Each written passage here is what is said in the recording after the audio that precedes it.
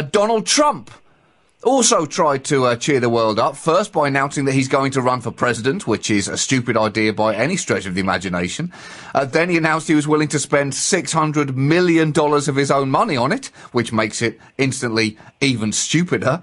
And he even announced this by saying, well, that's one of the nice things. I mean, part of the beauty of me is that I'm very rich. And that's almost his first presidential slogan right there, Andy. Part of the beauty of me is that I'm very rich. Trump 2012. What a chat-up line to an entire nation. That is exactly what it is. Part of the beauty of me is I'm very rich. Trump 2012. Can I buy you all a drink? I think if you're trying to get into 300 million people's pants simultaneously, that is a strong start.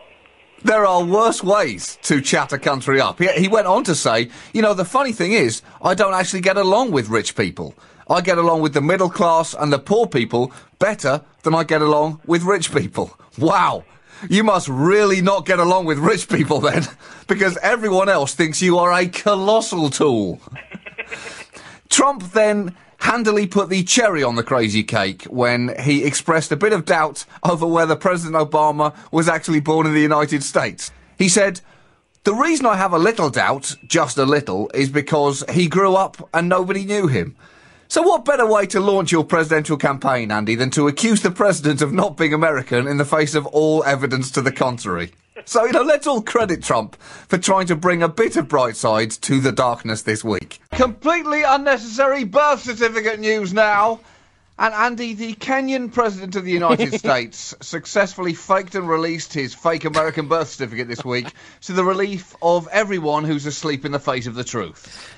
That is how many internet posts reported the re-release of Barack Obama's Hawaiian certificate of live birth this week. And the issue of whether or not the president, who was definitely born in the United States, was definitely born here or not, even though he definitely was, has been stoked up recently by Donald Trump in his ongoing will I, won't I dalliance with running for president himself. So after the birth certificate was released, you might have expected Donald Trump to eat some humble pie. But if you expected that, then you're clearly not familiar with Senor Trump, because he's very much allergic to that particular brand of pie. In fact, moments after the birth certificate was released, Trump landed in New Hampshire and went straight to an impromptu press conference where the first things out of his mouth were, "Today, I'm very proud of myself, because I've accomplished something that no one else has been able to accomplish." Now, to be honest, I think that's how he starts every day. I think he looks into the mirror and repeats that to himself 3 times before brushing his teeth and ironing his hair. Well, I think the thing that he manages to accomplish every day is seeing himself in the mirror and not screaming. So, fair play to him. No one else can do that. He then went on to talk at length about how he'd just turned up in a helicopter. And what a helicopter it was. It was black and red, Andy, the best colour for any helicopter in the late 1980s. And it also had Trump emblazoned on the side of it. He said he was honoured to have played such a big role in hopefully getting rid of this issue. Now we can have a look, he said. We can have a look at it to see if it's real. He's incredible, Andy. His capacity for bullshit would either make him the perfect president or the perfect landfill site. I just can't work out which yet. Such a fine line, so often. I'm fascinated by this term birtherism, which makes it sound like a branch of philosophy, a school of thought that holds that where conclusive evidence verifiably exists to prove a known fact, that evidence can be disproved if it is repeatedly and groundlessly rubbished through a sufficient number of media outlets. And that basically, I think, is what John Stuart Mill would have ended up saying if he hadn't popped his clogs, John. He was basically heading in that direction.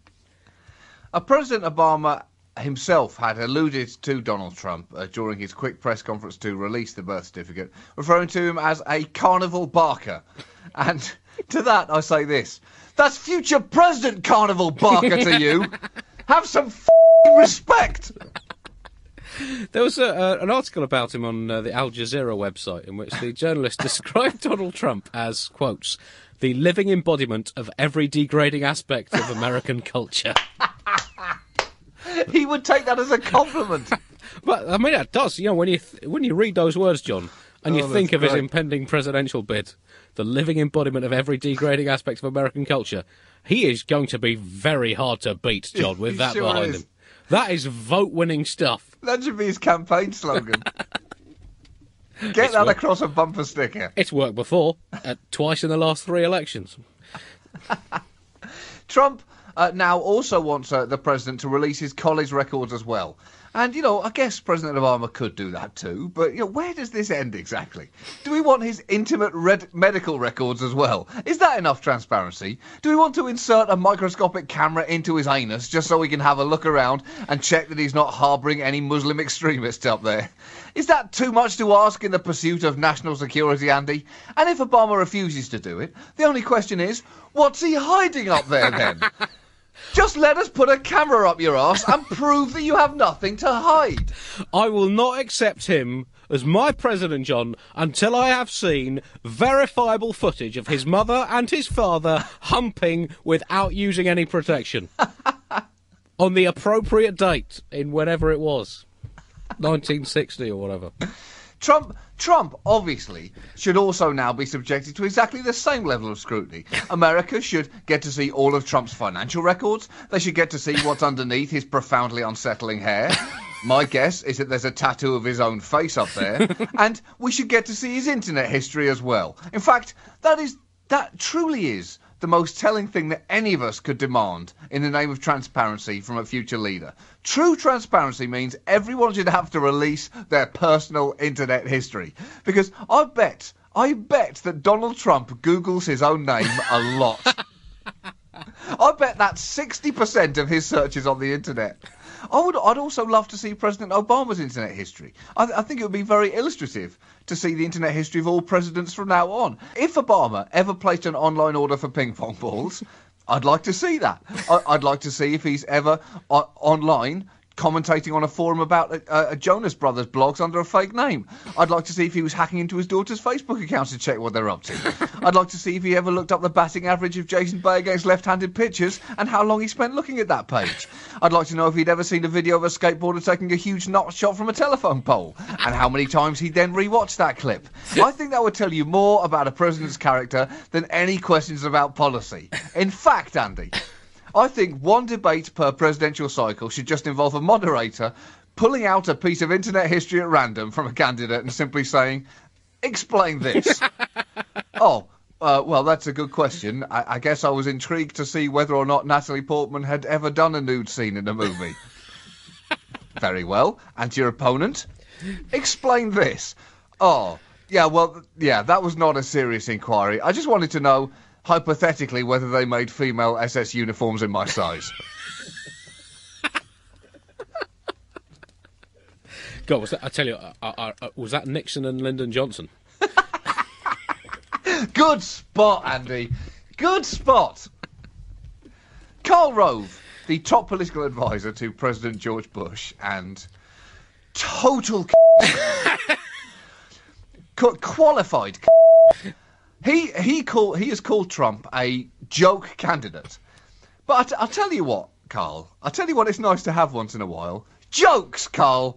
They're fun. Sometimes they're not in great taste, sure. And sometimes they're completely pointless. But they're nice to laugh at occasionally. And the truth is, Trump would clearly make a catastrophic president. But he could yet offer one of the greatest, funniest, most ridiculous presidential runs in American history.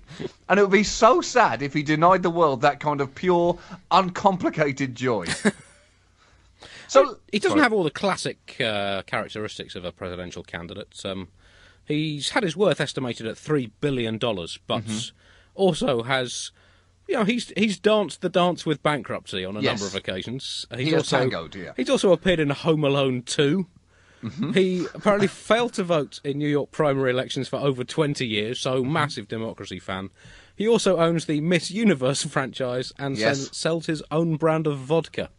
That's right. So, are any of those compatible with being president? Well, I've got some more facts for you here, Andy. Trump does not shake hands because he has a fear of germs. Now, that is something of a handicap to running for office. Is he also allergic to babies' heads? Because nothing looks more elitist than spraying your hands with disinfectant immediately after touching a potential voter. Here's another fact. On April the 7th of this year, Trump filed to trademark the phrase "success by Trump" for use in selling, and I quote, cologne, perfume, fragrances, aftershave lotions, skin moisturiser, shampoo, conditioner, deodorant, soaps for hand, face and body powder, bath oil, bath gel, bath salts and bubble bath. I do hope that in anticipation of his presidential run, Andy, he's also trademarked failure by Trump as well. Because if he hasn't, I'm tempted to. And while I'm at it, I might also trademark bankruptcy by Trump too. In case I ever want to make a shower gel. As you mentioned, he already has Trump the fragrance and Trump vodka. And again, let's in the future now make sure that every potential presidential candidate has their own line of fragrances. It just makes sense. You can tell a lot about a candidate from whether they like to use base notes of sandalwood or not. Indecision by Calvin Coolidge.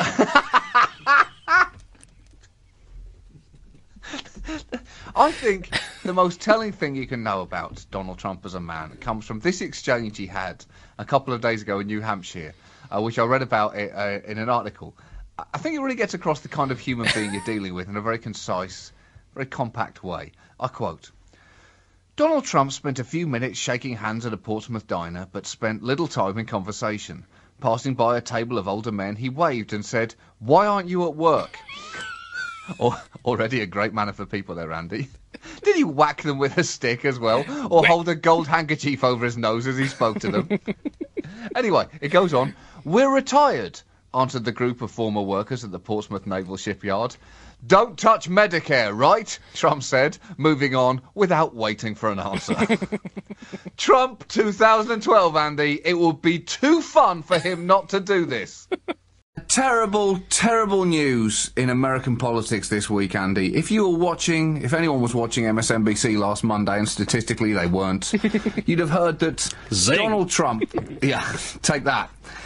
Donald Trump, otherwise known as the Donald or the real Mr. T, will not be running for president of the United States. And I guess when it came down to it, America just wasn't ready for a gold president. I can't believe he's done this to the country he claims to love, Andy. I mean, sure, he's done it before. He's flirted with running in both 2004 and 2008 and pulled out at the last minute. But this time, it seemed different. You're a tease, Mr. Trump. You offer yourself up for a full presidential run, then suddenly announce that you're not interested. You just blue-balled America. And sure, Andy, yes, he was down to only 8% support in the polls last week, but that's just because they weren't asking the right question. Pollsters were asking, do you want Trump to be president? Not, do you want him to run for president? America never wanted Trump to actually be president. They just wanted to have fun watching him try. Is that so bad? With the way the world is, do we not deserve something like this? It's not just that he was a joke candidate, Andy. It's that he was the perfect joke. He was a series of thousands of jokes all wrapped up in a golden buffoon. It's like Britain the royal wedding. We knew that was stupid. We knew it looked ludicrous and that it was an embarrassing waste of money, but we also knew how much it would entertain the world. Well, America has Trump. Trump is America's royal wedding, and he's just left them at the altar, Andy, and there is a void in his place now. None of the other Republican nominees have his sweet, sweet way with words. Do you really think that any of them would deliver a speech about China, as Donald Trump did, and say, and I quote, "They want to go in and raise the price of oil because we have nobody in Washington that sits back and says, you're not going to raise that f***ing price, you understand me?" Closing his speech by saying, "Listen, you mother... because we're going to tax you 25%. Of course not. He's a foul-mouthed poet, Andy. Mr. Trump, you had me at raise that f***ing price. His voice is like f***ing honey, Andy, and I am a f***ing bee. Currently, Rick Perry, Rick Santorum, John Huntsman, Newt Gingrich, Mitt Romney and Ron Paul are still in the race, with Donald Trump hovering on the sidelines in a solid gold helicopter, threatening to run as an independent. And I hope he does, Andy. That's my great hope for 2012. Why? Because America deserves to have Donald Trump run for president. People here work hard, Andy, and they deserve to have something uncomplicated and joyful to watch on the news when they get home. Oh, what's Donald Trump been doing on the campaign trail? I bet it's been stupid. Let me kick off my shoes and enjoy this. Yeah, but I don't know, that just sounds like the script of a film, John, which ends up with Donald Trump in the White House, coating it with gold. Now, as you would probably have expected, we had an absolute deluge of emails about the rise of Trump, including one pointing out, John, that I believe before we went on our break, you said that you quite hoped he would run for president and basically pinning the blame on you. Did I say that, Andy? I think that might be in the context of thinking it would be fun if he ran for president, and I'm more than happy to say that I was completely wrong about that. There are certain things that you wish for in life that you should not be given, Andy, and it turns out that was one of them. I was playing with fire, and it turns out this country has got singed, and it may yet go up in a gigantic inferno. Your piece from your show on Trump has been a significant success on both sides of the Atlantic and elsewhere. And what's the hashtag? Make Donald Trump again. Yes, which was his original family name. It was, he's generations ago in Germany. Surprise, surprise. The Trumps were happily keeping themselves to themselves, and then they changed their name to Trump. And then eventually emigrated to the US. And, the rest is really depressing history. The rest is shiny golden history. Well, if only it were history rather than news and the... That's true. Yeah, depressing current affairs. But this email came in from Pat McMorran, who asked, who would win in a fight and why? 1 Drumpf-sized penis or 100 penis-sized Drumpfs? 1 Drumpf-sized penis? Drumpf is not really a unit of measurements. That doesn't really make... I know it sounds like it means something, but it doesn't mean anything. And I guess that's the perfect analogy for Donald Trump in a way. Because he did refer to his junk, didn't he, in one of the recent... He did. He said that there was no problem with his penis, in slightly different words. That happened in a presidential debate, Andy. That's the world in which we live now. Well, it was... We're getting so close to the actual idiocracy of just a penis measuring contest. Flop it on the podium. Thumb. Well, I think the gentleman to the left has it by half an inch. Well, reminiscent of the 1860s, of course, and... I believe Abraham Lincoln said, you know what they say about men with big hats?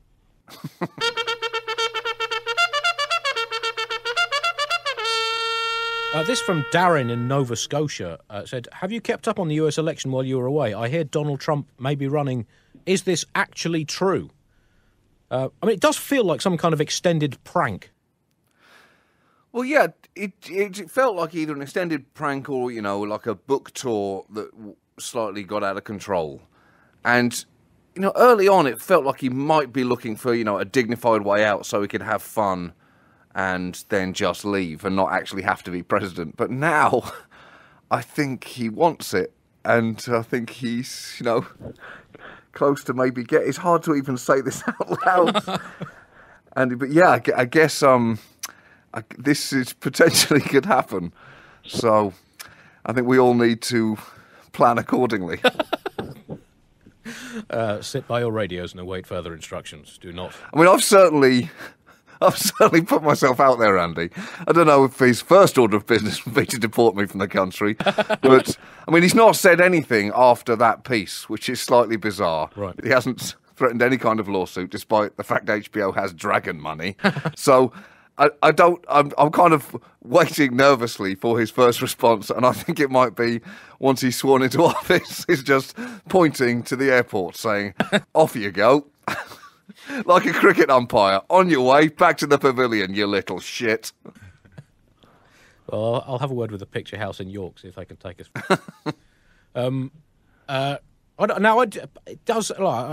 It did initially seem like a prank, but how likely is it that America will now extend that prank for 4 years or even 8 years? Or he's Trump. He's not going to be happy until he's done longer than Roosevelt, but both of them put together. That's a solid 20 years of President Trump. Can it really happen? Well, that's the question that, everyone needs to wrestle with. But, the short answer is, yeah, this could actually happen. Right. Andy, America could elect its first king. Right. And I mean, how much is this Ben Carson's fault? Because I believe by him running, he's almost made Trump look not quite as... Well, I don't think you can put it all on Ben Carson, Andy. I think this really has to land squarely on the feet of people who are voting for him. I think people are very angry with politics, and they're not wrong to be angry about that, about having candidates foisted upon them. There's something pretty depressing about the front runners being Bush and Clinton at one point, seeing as we have danced that dance before. But this is an overcorrection. This is swerving to avoid a duck and instead just ploughing a car straight into a ditch.